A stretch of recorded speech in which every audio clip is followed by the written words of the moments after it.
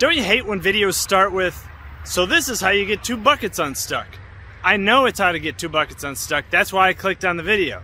Step 1, fill up a separate bucket with warm tap water. So go in the sink, fill it up with warm tap water about halfway.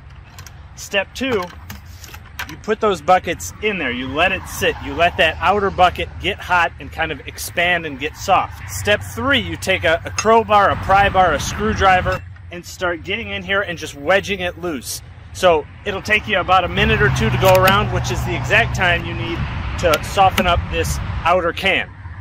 Another thing you can see, when you push down, water spills out. That's what you want. You want it sitting in there, getting all the way around here. So next, flip it over and they should come right off. So you can step on the bottom one and it comes right off.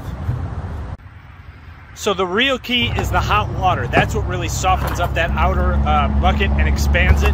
The screwdriver is just to break it loose and kind of give you a minute. If you don't want to use the screwdriver, just set it in the warm water for about a minute and try that first.